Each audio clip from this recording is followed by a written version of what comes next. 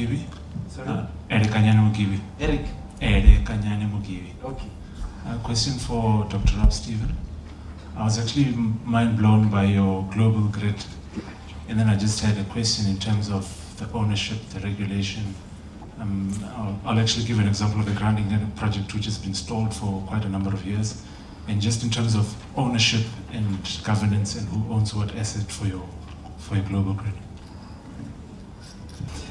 You talked about the separating of the distribution wires business from the retail business, and your suggestion was that Eskom take on the wires business in a sort of a national grid, and that the municipalities handle the retail business.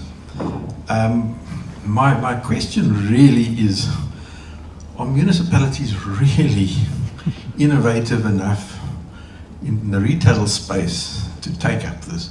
And wouldn't it be better for the retail part of this business to be handled in a competitive environment, firstly, certainly not excluding municipalities, but I believe it must include the retail sector that can put together really innovative bundles of benefits, which may include, DSTV and airtime, electricity, packages like we see in the mobile space, the mobile data space, where you get free minutes here, free minutes there. In the electricity space, you could get free electricity on a Sunday, or free electricity between midnight and 3 o'clock in the morning.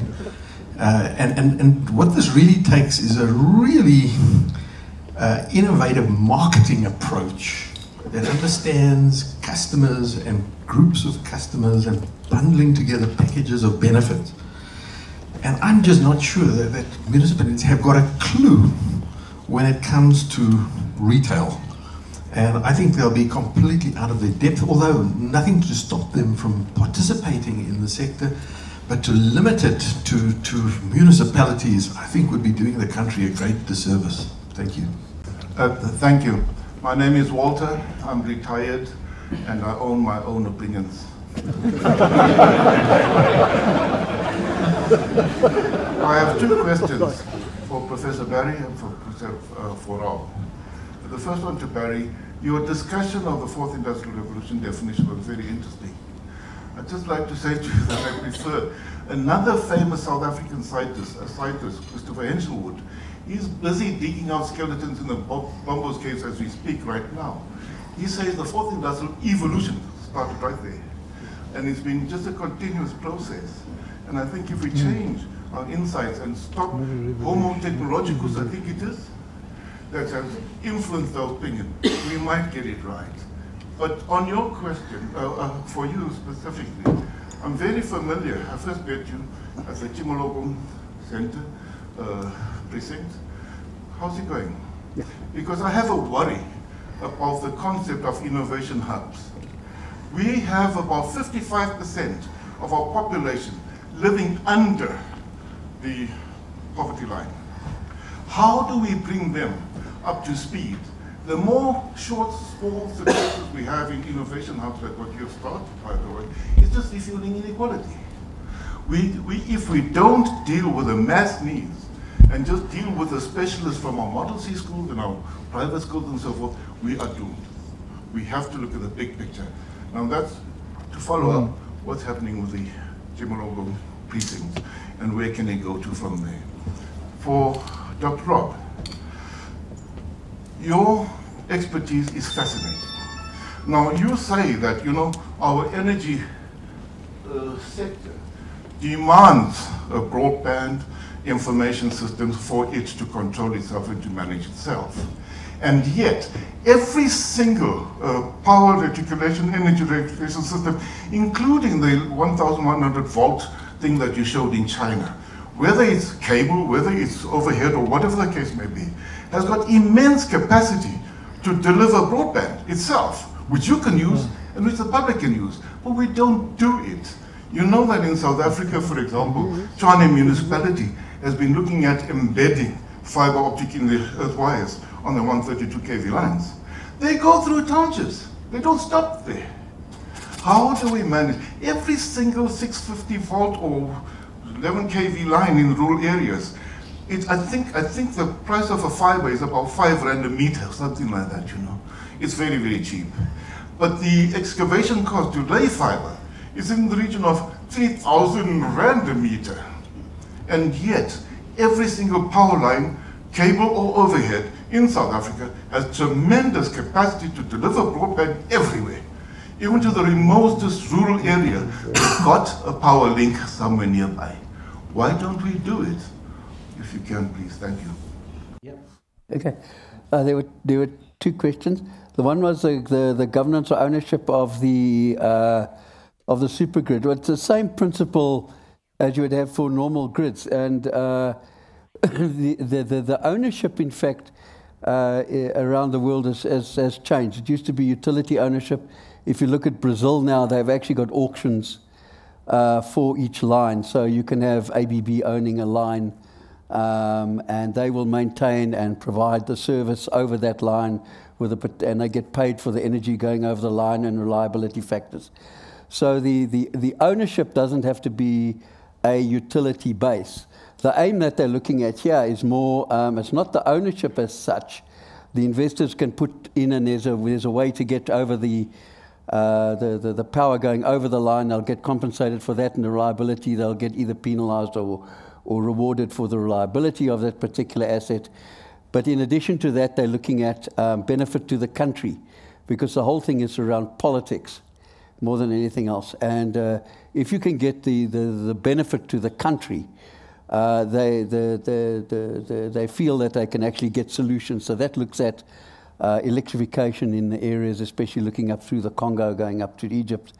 It looks at revenue from the actual assets from the hydro or whatever source of generation they can find, and things like that. So it's not something which is hasn't been done somewhere else in the world. There are different owner models, and you can have an asset owner, you can have then a maintenance contract, you can have a energy trader as well. So you can have many parties dealing with the one asset. You don't have to have one owner does everything.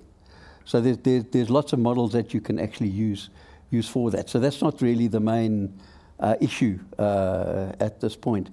And then the other one on fiber, yes, we've actually looked at that. It's I was hoping to actually put fiber into MV lines using it's an OPPC cable, which is a fiber in the conductor which is livened up. There are issues around licenses. There's issues around how you actually take that now from the live fiber into the particular home. So there are technical issues as well. But it's not only fiber, it's also power line carrier. You can use from the particular device. In fact, a lot of the smart meters use power line carrier to get your custom interface units so that you can see what's happening on this thing.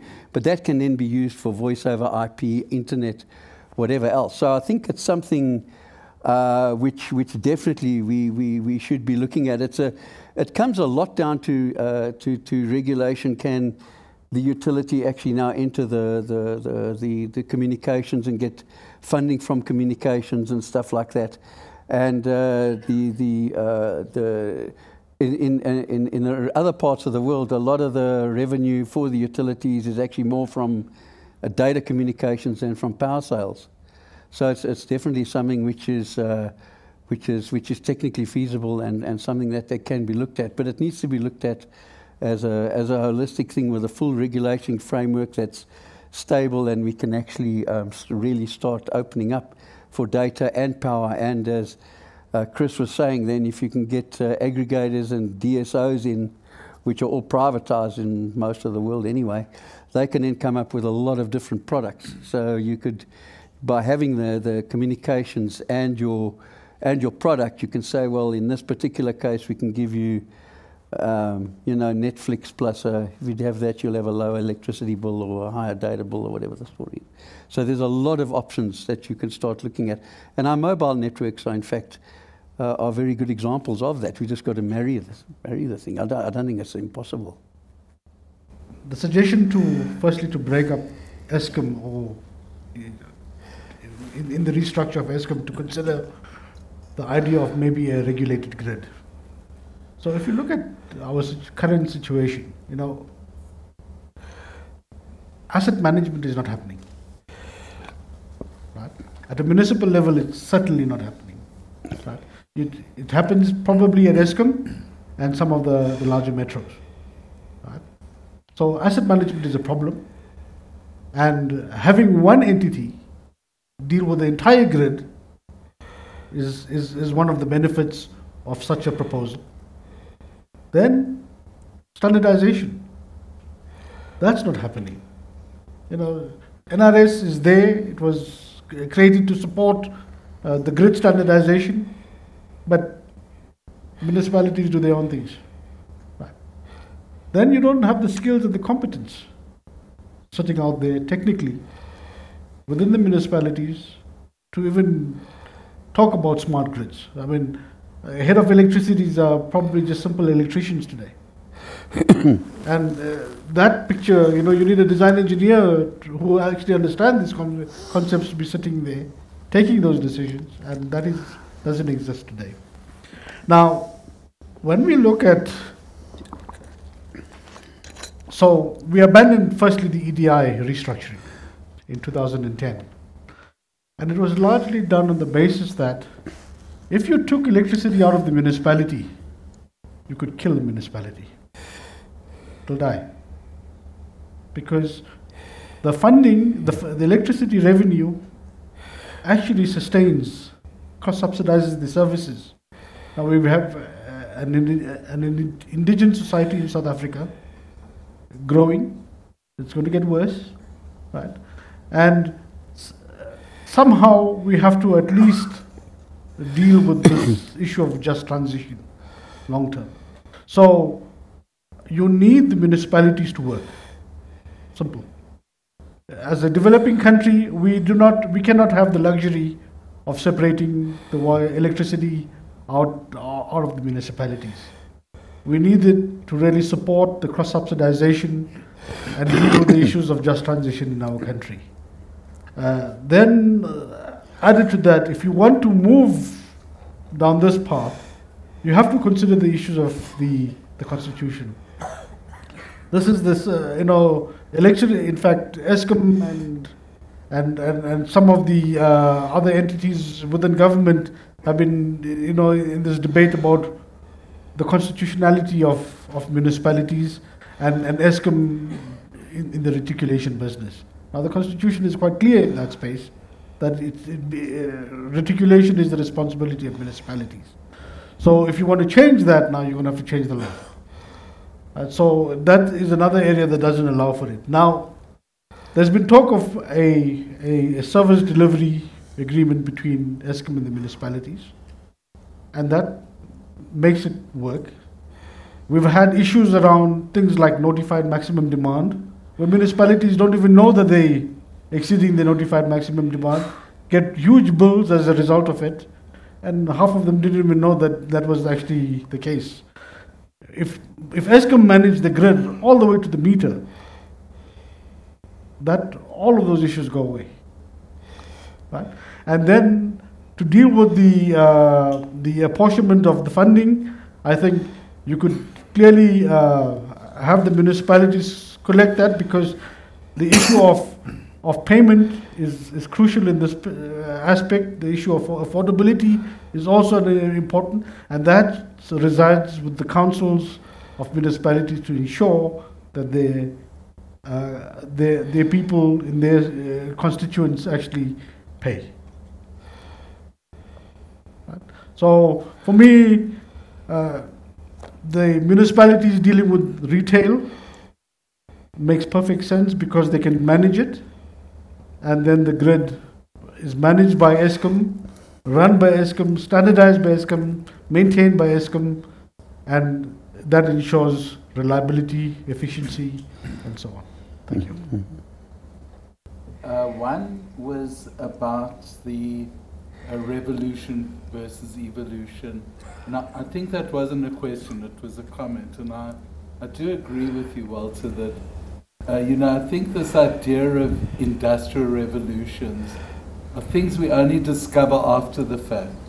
So maybe one day our grandchildren will look back at this age and say, oh, there was an industrial revolution that had these aspects, and would identify it with hindsight. I think as we live through things, we are evolving. It's evolution. I don't see any revolution. Maybe the one revolutionary thing we're seeing now that we're doing quite a lot with at WITS is quantum computing, which is really a whole new paradigm in terms of how computers work and the problems they'll solve. And that could be revolutionary in terms of what it does, but there are very few of those things going on. So I do agree with you, this terminology, we should drop this idea of 4IR, I think, and just talk about digital transformation of society and business and other things.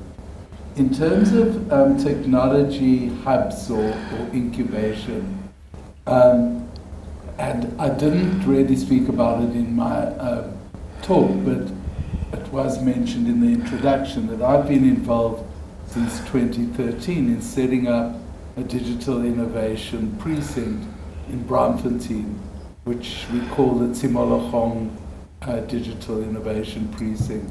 And it's Wits University's digital precinct. And it's kind of based on the principle of an ecosystem. So I think that I do agree with you, Walter, that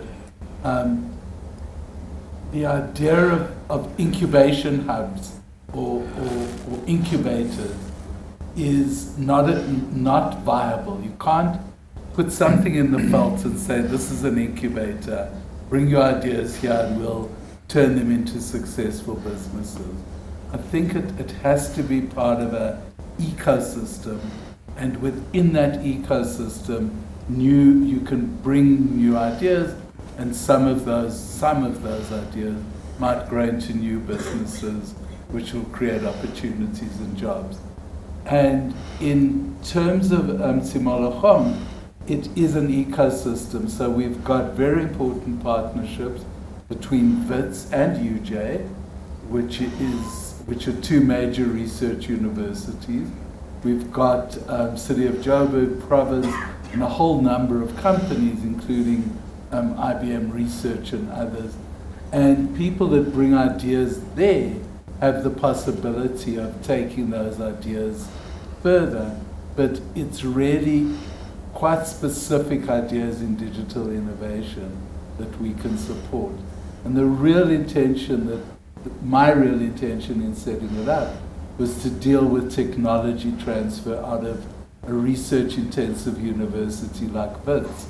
So WITS, if you walk around WITS and look at the earth-shattering research that's going on, and most of it lands up in a thesis, in a paper, in a book chapter somewhere, but not as a new product creating new value and new impact.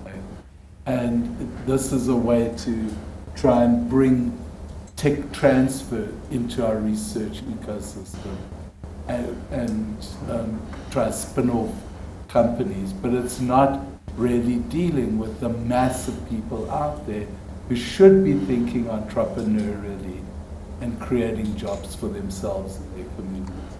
I don't know if that... Suppose it's the matter of objective for why you set it up, as opposed to the need that Walter is expressing, which is very valid. Could I just maybe say one thing is that we've got a plan to kind of to create a hub and spoke model where the WITS Innovation Hub will have satellites in various areas where we bring the ecosystem into those areas, but that hasn't yet happened. Please say your name, please. I'm Jose. I have a question for Tim. Could you expand on the limitations of blockchain, in particular the speed and maybe the energy use? Hi there, I'm Greg. And some of my questions, if you want to put it questions or not necessarily questions, also comments to the panel as a whole. I'm one of the Eskom guys that was at one stage in Eskom and said, hey, I'm out of here. That was quite a number of years ago. And what we've done is we've gone into communities where municipalities can't go to and where Eskom can't go to because of financial constraints. And we've set up micro generation substations, if you want to call it that, using renewable energies. Very successful, it is working. It's below the level, so it becomes the ownership of the community immediately. So the question of selling energy, that's where we're in. But the one point that I wanted to make and I wanted to ask is,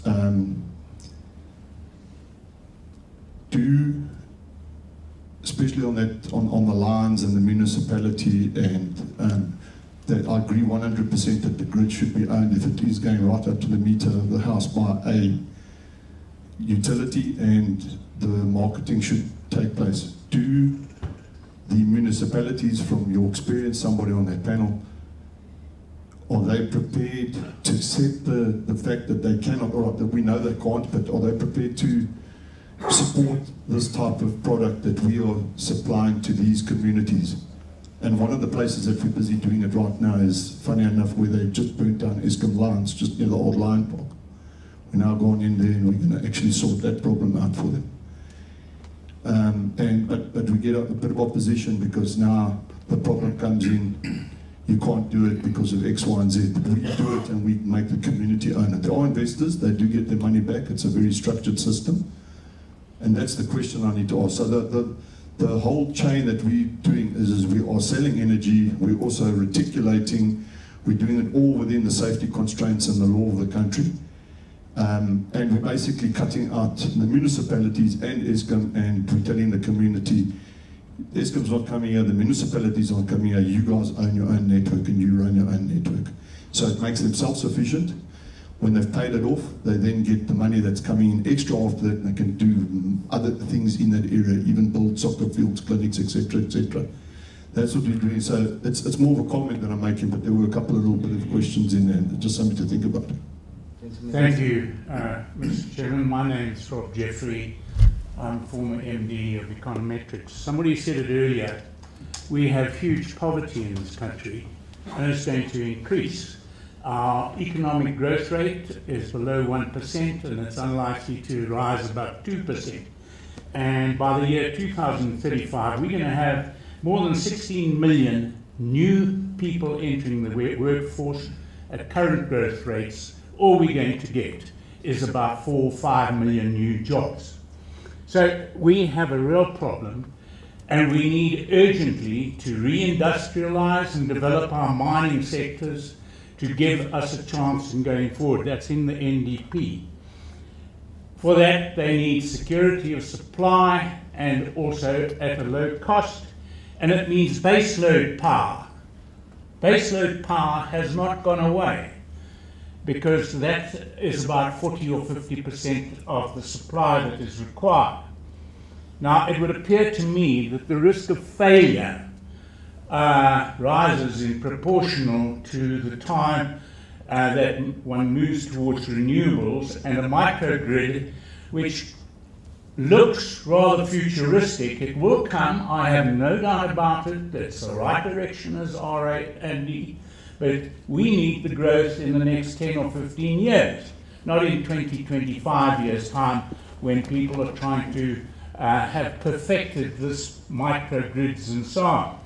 And somebody on the panel talked about, about one aspect, and said it was a pie in the sky.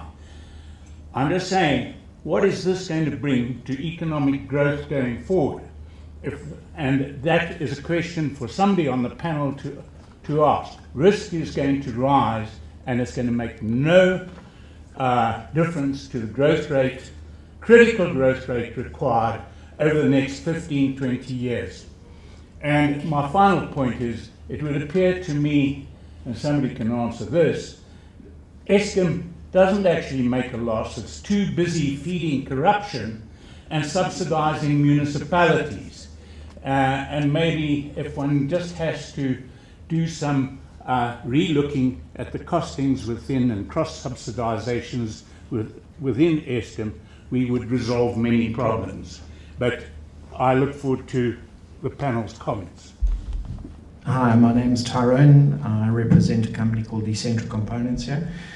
Question for Tim. Tim, obviously, well, from my point of view, not obviously, blockchain has application in a number of other utilities. What is the timeline around government starting to give consideration to those utilities and the integration of blockchain and the potential privatization of those types of things, in your humble opinion? So one of the things I didn't speak about when I gave the overview around blockchain is there's a principle of mining also involved, which is when every single time I submit a new entry into the distributed network, everyone needs to effectively update their record, which is a principle called mining. Now, mining is effectively a mathematical problem that you're trying to solve.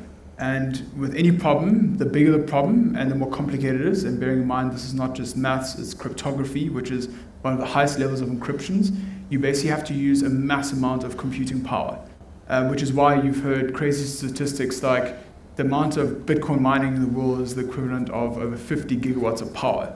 I mean, that's more than the entire South Africa would use in terms of electricity. So it's a very intensive process in terms of actually mining and updating these records. Now, in a scenario where we're getting meter data for the purposes of billing or for the purposes of grid management with renewables, and you're getting data sets once a month, that's 100% fine. Because your data size is per data point. So every meter, every inverter, you get kilobytes of data. But when you start compressing the frequency of that data to sub 30-minute interval data, and 30 minutes is the gold standard at the moment for billing because of time of use tariffing and the way that we are billed under the Eskom tariff calendar, and in turn how the municipalities bill us as consumers, we start compressing that data interval even further down.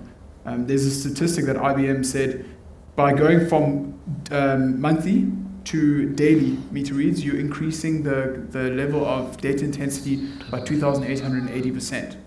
So you're massively increasing the volumes of data. Now, if I come back to the earlier statement I made around the physical intensity of mining that data and updating the records, there are huge scaling limitations to that, which is why I genuinely believe that kind of taking blockchain in its current form and just adopting it in terms of kind of a more connected transactional smart grid is not the way to go. There's been a lot of innovation with a whole bunch of other kinds of blockchain. So blockchain is obviously came out as part of the Satoshi white paper, and it literally has been running Bitcoin. But since then, all of these other cryptocurrencies have made their own adaptation of a blockchain decentralized database. And that is to cope with some of these scaling limitations. So some of them kind of cache data in packets so that you don't mine as you get data, you mine data in perhaps even monthly intervals, because that's the frequency that you do need. But it does cause still massive scaling issues and concerns. So I hope that answers Jose's question. Jose says he's fine, he's showing me this. But would you mind just dealing with Tyrone's one? Around the timelines, what do you think government's timelines are? So, if you look at globally how government and regulation has been either pro or against blockchain and cryptocurrencies, you get a complete variety of different scenarios. I think government in general is struggling to understand blockchain and the power of blockchain.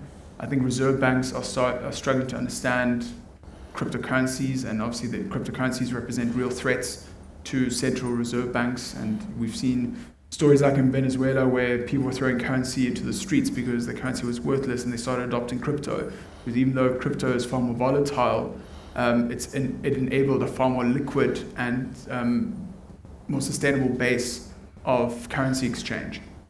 So I think in general, anything to do with government regulation and blockchain is going to take a very, very long time. I think the South African Reserve Bank has been very proactive. They've been participating in a lot of community events and a lot of different ecosystems, and they've been very active, and that's my personal experience.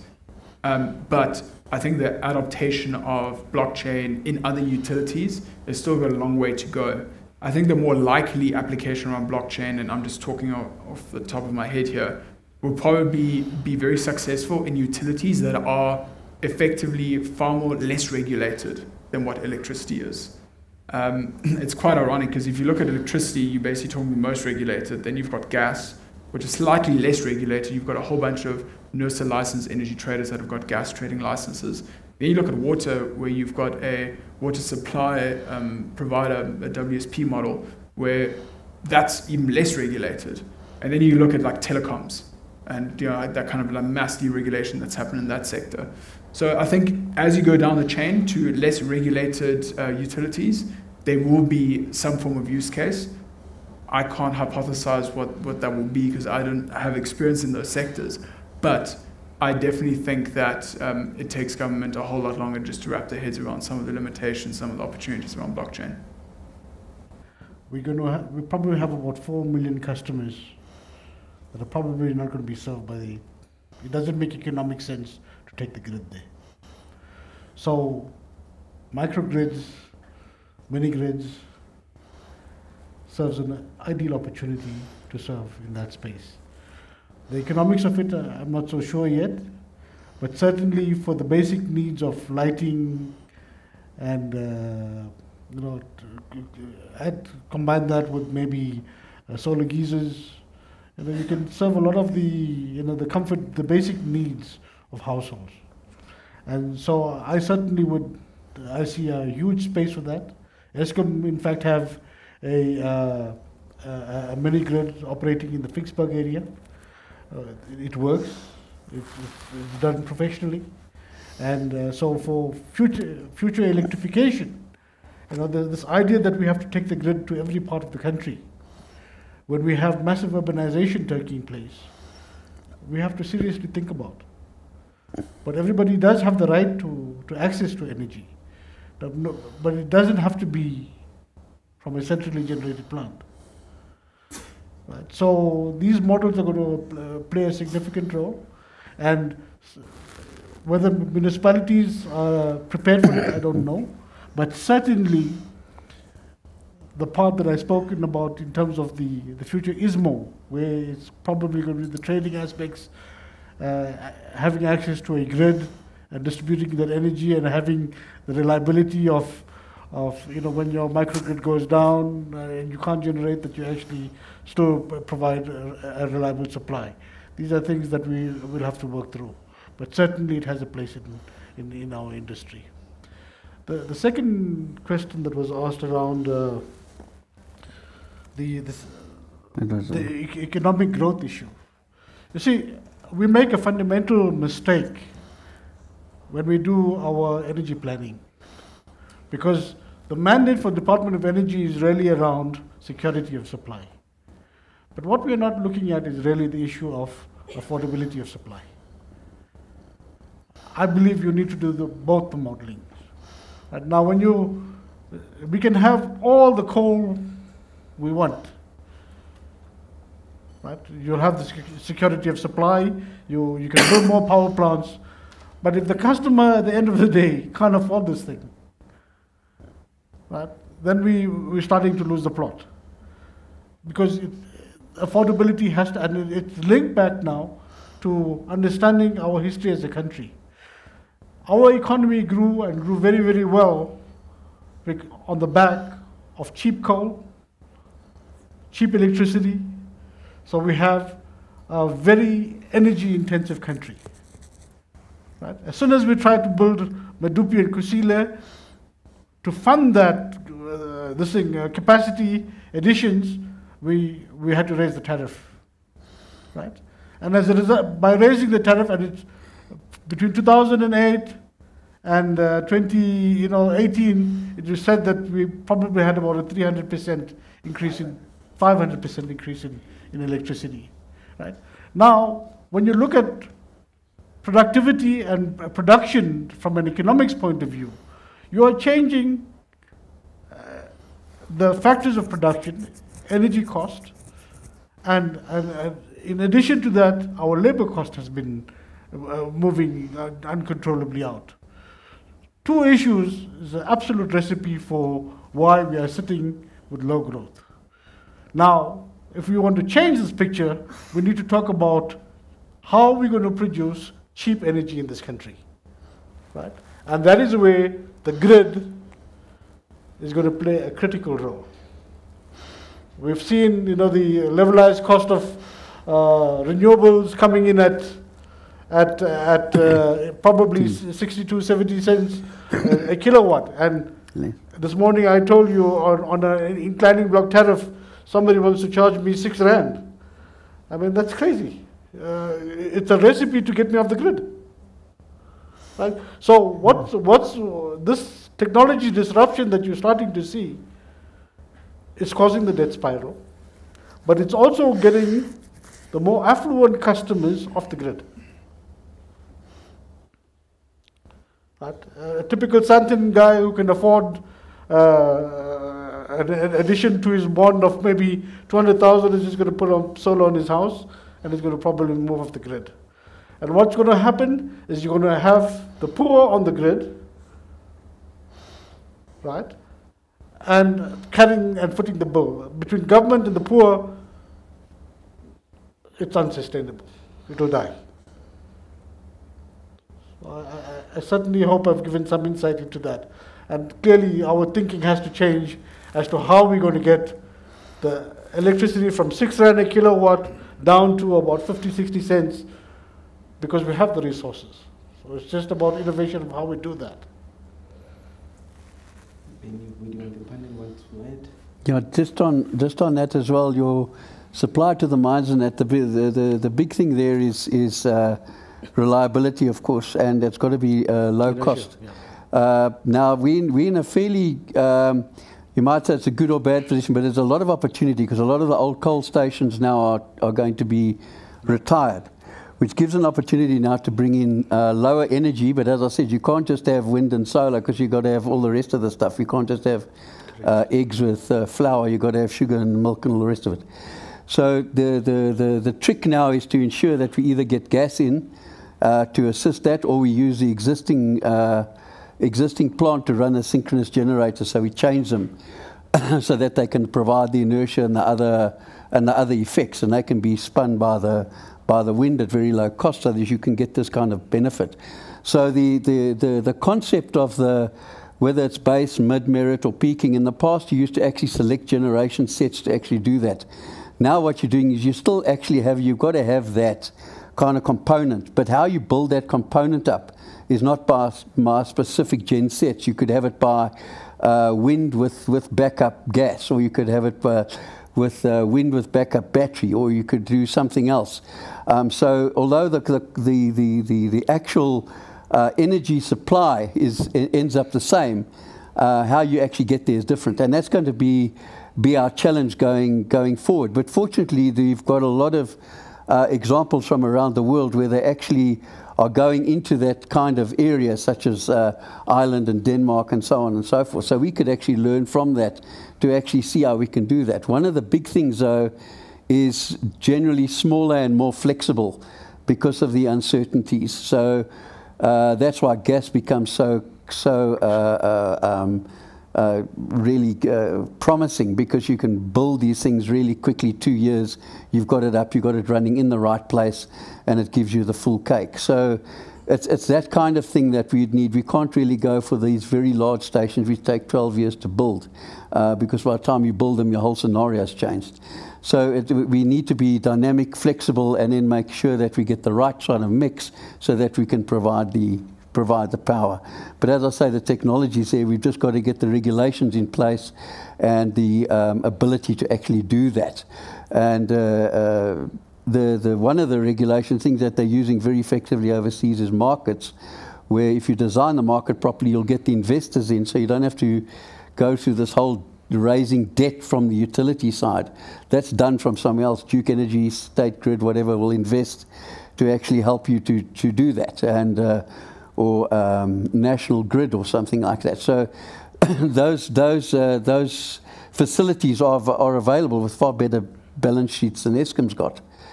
So we need to actually start looking at how we can incentivize and get the right market and financial framework that these guys can come in and actually assist in getting this the power supply system actually sorted there. I think the general picture of poverty in this country is real. And one of the key problems that if you look at us in South Africa and the rest of Africa is that at least we still have money that is flowing through the system and taxes. But one of the things that is an ailment for this country is to take off greed, personal greed, and all this sort of looting from the fiscus. And then if you actually also look at the education system, it's falling apart. If you go to the rural areas, nothing has changed. Since 1994, the buildings are poorly attended to, there's no maintenance, there's lack of proper teachers. And in fact, all the surveys indicate about close to 66% of the teachers in various other provinces in the rural areas do not have matric, but they're teaching matric. And if you look at the municipalities, the statistics that came from Private Gordon was that close to 83% of the senior managers in the municipalities did not have matric. So then you come up with this whole situation and scenario. You look at the townships, the data is extremely expensive. We are one of the highest paying nations in terms of data. And then if you look, we are captured by service providers. And who has got an interest in these service providers? We can't move, we've not even rolled out the level of broadband that is required. South Africa was one of the first, was the leading country in terms of information technology. But now when you look at the cost, if you look at Kenya, the cost of data is nothing, and people are moving in that direction. I used to sit in the round table with the President, Cyril Ramaphosa, on the Commonwealth side. And one of the things we brought in Indians to try to see if we can model the growth of these hubs and follow the Indian model. But I think somewhere it stopped in the cracks because, again, lack of education, access to electricity, and so forth. I think one of the key aspects that I think the President has indicated also is that if you move into high level of tourism, and we also invest in agriculture, try to move the population to go into this tourist industry and also put in agriculture with supportive systems like water, irrigation, desalination processes. I think we'll go in a far better level of economic development and growth. Just look today, it was on the radio, Giyani in Limpopo, a project to bring water to the community. It started at around about 500,000. It ballooned to 3 billion. And the people still don't have water. And that is greed. And if we cannot solve the issue of greed, we're doomed as a country. We pray and hope that the discovery of oil and gas will actually come very fast to us. At least it will be able to create growth. But again, if we're greedy, we will not succeed. Okay, so thank you. Mr. Stovic, yours was a comment, right? It is a comment. It's a comment. Okay. All right, let's get questions. Yep. Cristina Listradescu from Amicus Curiae, CIOL. To keep in this cocktail party with the ISCOM, which everybody's talking, and we're talking about something which everybody want to get out from the grid, and when the companies, they try to do something, whatever, it's Aeolian, it's whatever. Now I hear it about the taxation on all of this, which they try to improve the electricity on their own. It's true because it's going to come the taxation on the company and in the private sector and on private people. Thank you. Okay, please, that's also a comment, right? Okay. Yes, comment? Thank you so much. There was the end here in front. Yes, yeah. It's Clyde. So I apologise. I do have a comment just to start with, and that is, when someone from a bank knows your first name, you're generally in trouble. The other thing I wanted to say is actually a report back. People will remember a month ago we had a seminar here, and I'm afraid to report that I still haven't got my meeting with NERSA. It's now been 5 months that I requested a meeting. So the question to the panel is, with the regulatory constipation that we suffer in South Africa, I now have had an application to do large-scale wind with storage sitting on the Minister of Energy's desk for over 2.5 years, and I haven't had a response. And I've, in desperation, given up and wanted to export energy because I'm not allowed to produce it locally. And I need to speak to NERSA to find out what the rules and regulations are with regard to exporting, trading, if you like. And I can't even get a meeting, let alone a license. So the question to the panel is, how do we break this regulatory logjam and actually get things moving more sensibly? Thank you. Thank you, Chair. This is to everybody on the panel. Can you get your name, sir? My name is Charles Murove. We do sustainability advisory. Thank you.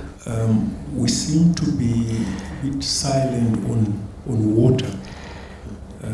Is this because we think it's unrelated or it's unimportant? Thank you. So my name is Brad. I would just like, directed at Eskom here. My electricity bill at the end of the month is 3,700 Rand on average a month. I have a single phase supply, single home, and nothing fancy. At night, I leave outside lights on, the LED lights. I have hot water for my 2 children, and I cook with gas. Okay, 3,700 Rand a month. That means I have to earn 400 Rand a month to pay for tax before I can pay for my electricity. Okay, your average salary in South Africa, if you're lucky, is 4,000 Rand a month. It's a national disgrace. Okay, Medupi and Kusile are a failure.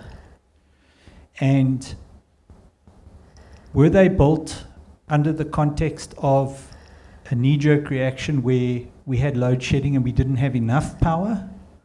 Or were they built taking into account your average monthly cost of living and electricity?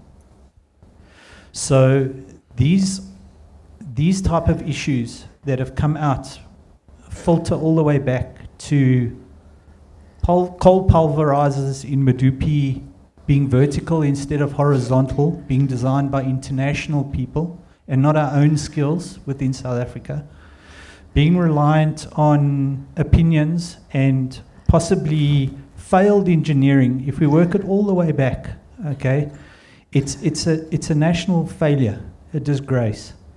And how's Eskom going to rectify this without wiping the slate clean, getting rid of the corruption, the improving on their skills? We can talk about smart grids and fourth industrial revolution, but let's go back to the basics and actually look at the people at the end that are using that technology and make it affordable for them.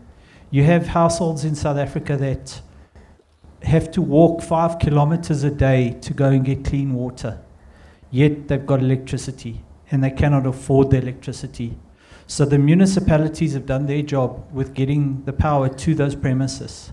It's now that cost of electricity that just puts it way out. And my appeal to Eskom is to really do something about this. It's unaffordable, and industry cannot even survive. I mean, if you look at your average Joe that's got a simple house that wakes up, you know, the guy wakes up, goes to work, comes home and tries to earn a living and just get on with life, it's becoming virtually impossible. And for industry, the mining sector, the real drivers behind life and the economy, imagine how they're feeling. Imagine what's going through their minds. It's impossible for them to survive in this country, and I urge Eskom to do something about it. Yeah,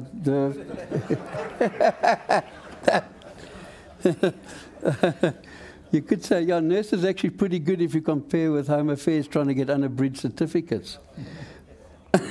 But I think that's why I was saying that the best thing for that is to try and get a market involved, because then you don't get this permission per application which has to go through a huge bureaucracy.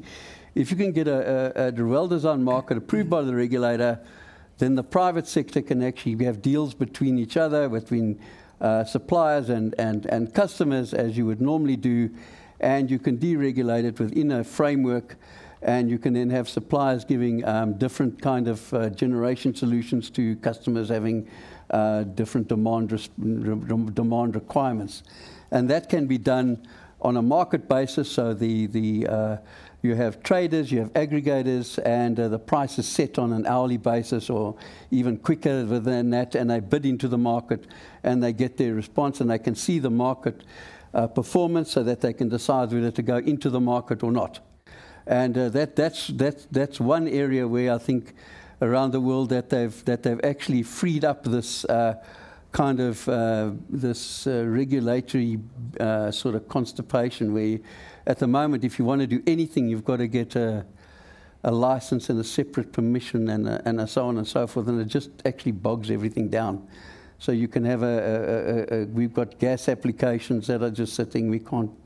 There's nothing that can be done. No, it's just sitting for years, and they just either don't want to make decisions or they can't. I don't know why.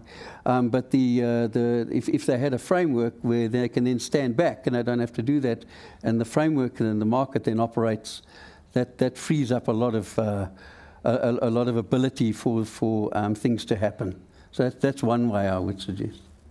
The issues when it comes to regulation, I too have had things at DOE and nurses' desk for many years and just never really moved. And what I just organically did is just move past those opportunities, because my business wouldn't have survived. So it's just very unfortunate when you talk about private sector innovation, job creation, that when we become so dependent as an industry on regulation that you can actually kill quality businesses and quality projects.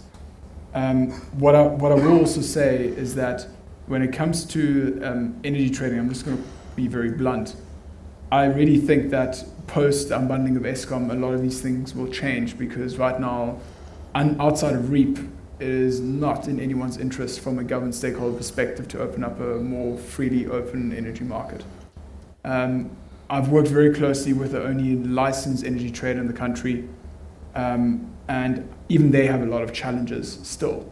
So I really think that when we talk energy trading, the piece of paper is not the key. There are a whole bunch of other components that you also need to line, both on a distribution level and a transmission level. But from a private sector point of view, I think it will take some time. And for me, probably that catalyst moment is the unbundling of Eskom. Okay, thanks. Charles asked us a very pertinent question, to which I said, ouch. Says we have said nothing about water. Is it because we don't think it's important? I'll take that. Or we're not talking water? So, water is certainly our next nexus. This morning, as I was driving in here, it was reported in the news that we lose up to 60% of the water that we have in our country. And yet we are a water challenge, water scarce country. Now, how we distribute and how we reticulate has to change. We're going to have to smarten that system. We're going to have to introduce, we have to account for the water, which we're not doing at the moment. And we have to, it's about understanding from the intakes to what's being distributed and doing that water balance across that space, and then going after and fixing up the problems. It's very important. I think the lessons out of Cape Town and what happened in Cape Town 2 years ago is very likely to happen in our country. El Nino is there. We're going to have it for a few more years, and we're going to have to deal with this very, very smartly. Yeah. What I will say on that topic is that when you talk ICT infrastructure and connectivity and digitizing the networks, that also applies to water. And a lot of the infrastructure, a lot of the technology itself can be applied across water, gas, and electricity. So there definitely should be a unified approach. It again talks to the topic of interoperability. When you are a consumer, you have multiple utility providers. How amazing would it be if you could unify your utilities with a central account in a central app? And I really think that a lot of the problems and the solutions that we spoke through today can be applied. What goes without saying, obviously water doesn't fall under the definition of a smart grid, because grid is copper cables in the ground. So what we often refer to as water is smart utility networks, because it becomes and catches a much broader utility infrastructure. But the software and the way that you bill and the way that you engage and have relationships with your customers from a technology point of view should be identical. And then there was the question from Brad.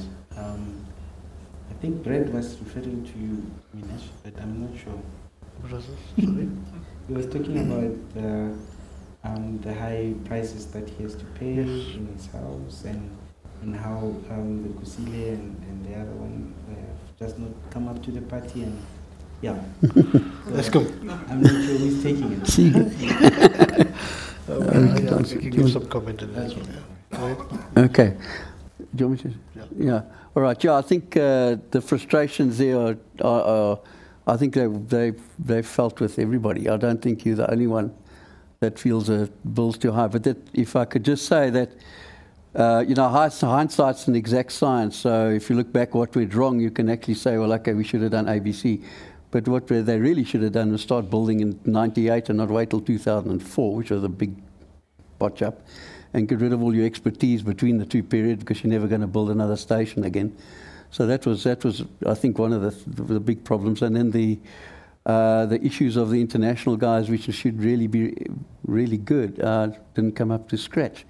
So there were a lot of things, but that's not an excuse. I think the issues now is how can they go forward? And I think what we should realise is that it's not only the sort of the big areas in Eskom at the moment. When you call Eskom is actually 3 areas. There's really wires, and then the big problems have been in generation, and that's really where they've sort of the Eskom, the load shedding, all that's been an Eskom issue, has been generation.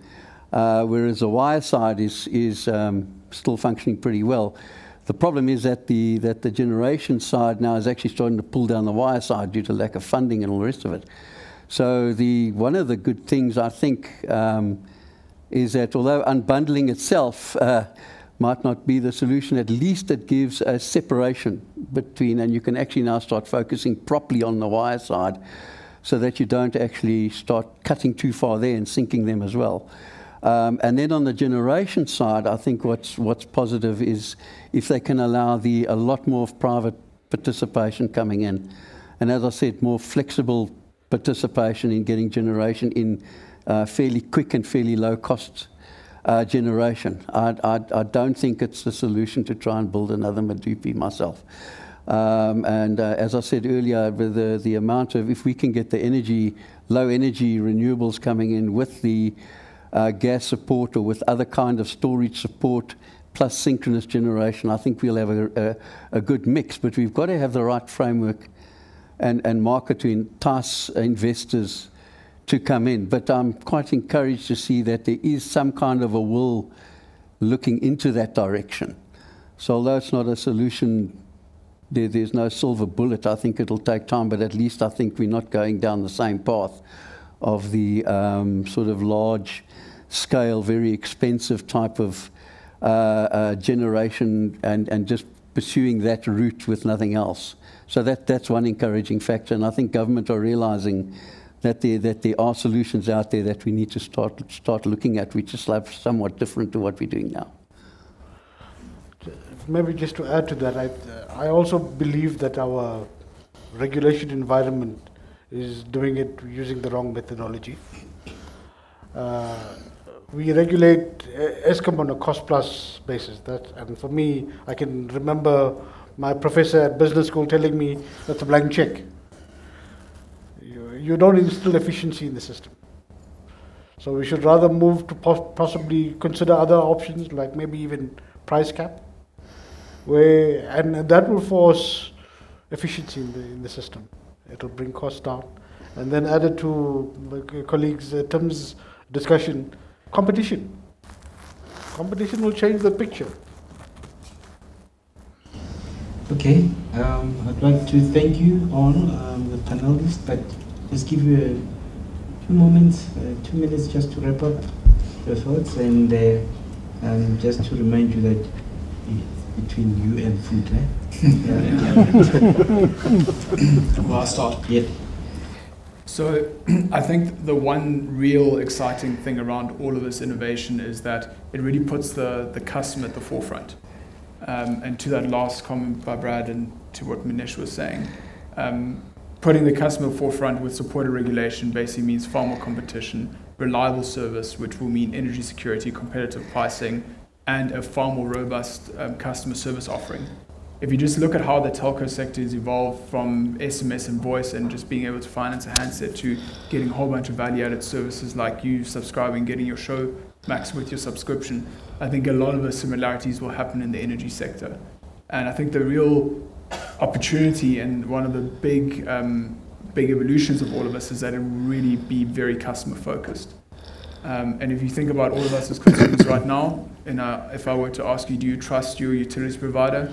I'm pretty certain most of you would say no.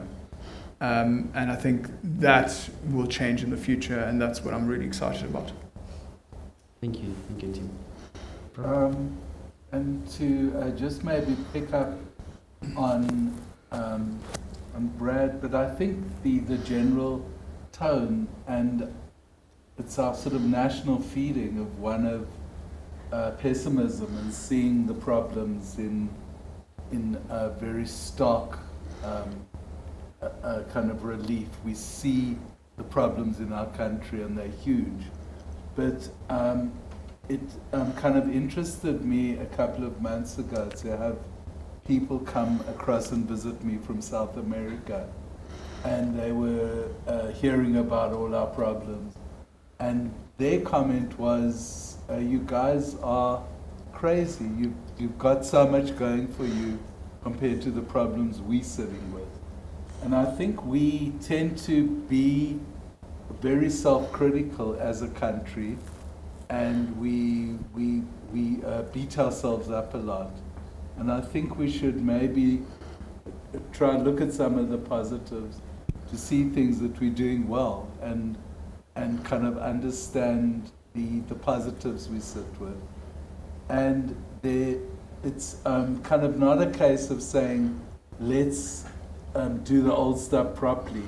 I think let's embrace this new technology and the kind of exciting things and the innovators and the young people in our midst to have this sort of energy and vision and give them oxygen and help them to kind of do things differently. And maybe the way we solve our problems is not by doing the same things better, the same old thing better, but look for new solutions. So I think my feeling is let's be optimistic and let's look at the bright side of things and try to do things really well. Thank you, Prof. Remind me of the song. Oh, you're on the right side. Yes. So for me, technology is a critical enabler for change. I'm 100% sure that the issues that we face, we can sort out. We have capable engineering in the country still to be able to deal with the issues. The problems, though, is the political will. And I'm going to borrow from what Praveen Gordhan, Minister then of Finance, when he was challenging the whole Gupta regime. He said, guys, we have to have active citizenry because we can change this picture. And unless we become active citizens and not accept the bullshit that we are fed every day, we are not going to deal with this problem. And it's not going to go away quickly. Thank you. Thank you, Dr. Minesh. We have a new vocabulary. Yeah, just to, my view is I'd like to echo what was said about being positive. We've got problems, but the fortunate thing that I think, the opportunities that we have is that the trials on the technologies and the markets have been around for 25 years now. So in the US, they've had markets for 25 years. In Europe, they know exactly what the impacts are and so on. So we have been rather fortunate in holding back. Technologies that are coming forward now are fairly well tested, and we know more or less how we can fit them in.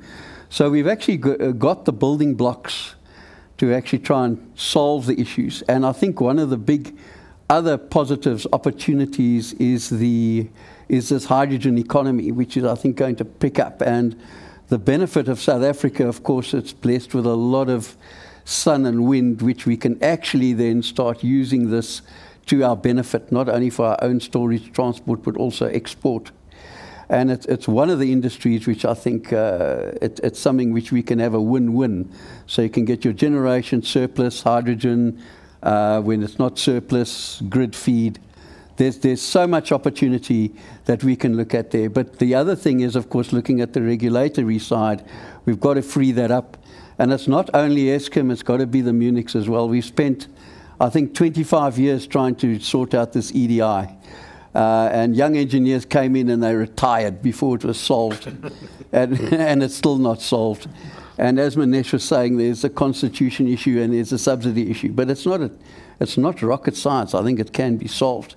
But we need to actually empower the Munichs, enable them to get their subsidies, and then get some effective private DSOs in with aggregators on the market side to, in fact, enable the distribution side, in fact, also to take off. So I'm quite optimistic. I think we've got the building blocks, a solution, and I think we're now starting to get the will because of perhaps of the past non-successes, and I think that's going to be a good thing. So I'm actually quite excited about it. Thank you.